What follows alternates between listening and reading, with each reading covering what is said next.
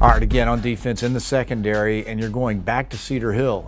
This is going to be a nice pipeline here. Yeah, these obviously Coach does a great job. Joey does a great job. Great friend of mine, and the way he runs his program.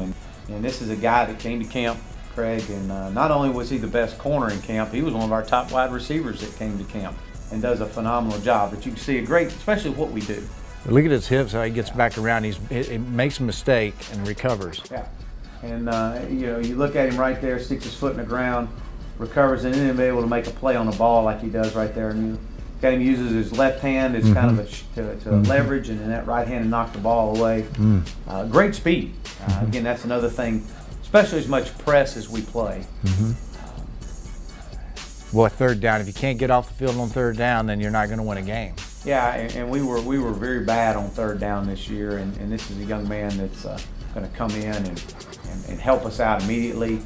Again, just got great speed, be able to make some plays in space.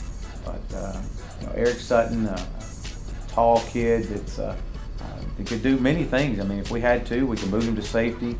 But this is a guy that's going to come in and play some man-to-man for us is what we have to have. Again, another great play on the ball. You see, well coached. You can see yeah, look boy, at that. Boy, it's nice.